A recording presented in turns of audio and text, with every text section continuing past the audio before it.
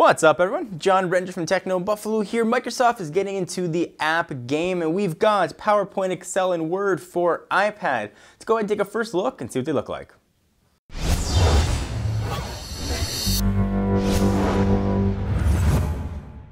So all three of these are free downloads. You can go ahead and view your Office documents for free. If you want to edit though, Microsoft is really pushing a 365 subscription. That's pretty much what this is. It's a Trojan horse to get you into Microsoft subscription service. Let's take a first look at all three applications. Go ahead and open up probably the one you're going to use the most. This is Word. If you haven't signed into 365, it'll prompt you to do so, or you can choose not now and then just view documents. So I'll show you what it looks like. You get all the templates that you get on standard Word, or at least most of them. They tried to pick the most popular. Open up a new blank document, and it looks just like Word. The keyboard pops up. You can go ahead and type. You can select text just like you would on any text editor on an iPad. You go ahead and select it, select all. You can do what you want to it: bold, italicize, underline. Pick the font. You can see what the fonts look like.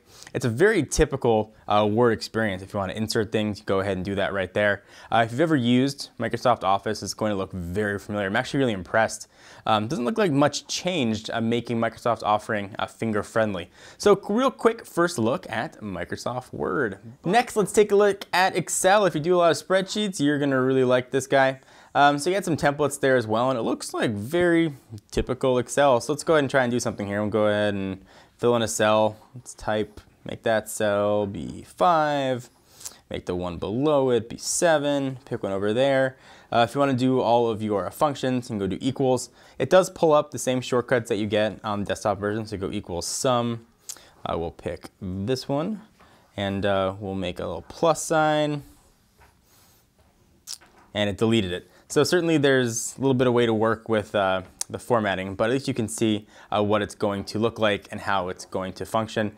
All the inserts and formulas and stuff are right there too. If you don't know what they are, you can go ahead and just grab them directly from there. So not as seamless as you saw on Word. You got to sort of make sure you deselect and select if you want to start doing some functions. So it can be a bit complicated, but it does work. When you're done with all these documents, whether you're in Word, Excel, or PowerPoint, of course you can choose to save them. Microsoft hopes you're going to save them to the former SkyDrive, now called OneDrive, but you can save it to your device as well. And of course you can open up documents from your OneDrive. We'll take a look at the last one here, and it is PowerPoint. They got a demo. Again, you can open up what you've got or select a new one. The PowerPoint demo is probably the easiest way to start.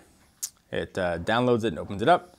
And here is a PowerPoint demo. You can see we can do with all the slides, and again, pretty simple. You get your inserts. You want to insert pictures, tables, or shapes, transitions. Certainly important for PowerPoint.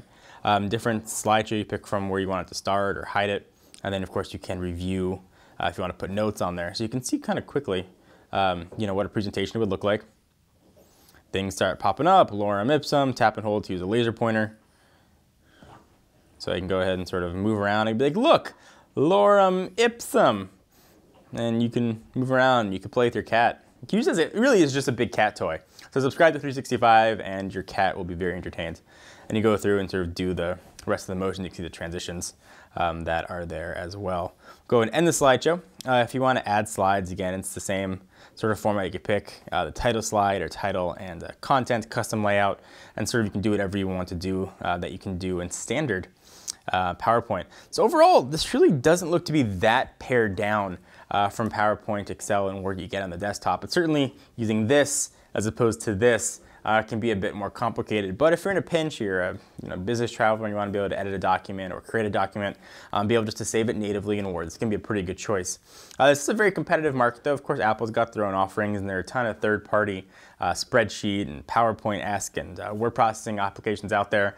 Microsoft is hoping though that their free offering, free with giant quotations. So Microsoft here is obviously hoping that their free offering can compete and at least get people to subscribe to Office 365, because then you can edit and of course download all the desktop applications as well. So what do you guys think? Are you going to use these, not use these? I'd love to hear your thoughts. Leave them in the comments right down below. Until next time, I'm John Rettinger from Techno Buffalo. See you guys next video. What's up, everyone? Thank you for watching that video. If you want to see more of the latest and greatest tech news, you can subscribe to our main Techno Buffalo channel by clicking the button right down below in my pants region, or click on the buttons to your right to see more videos.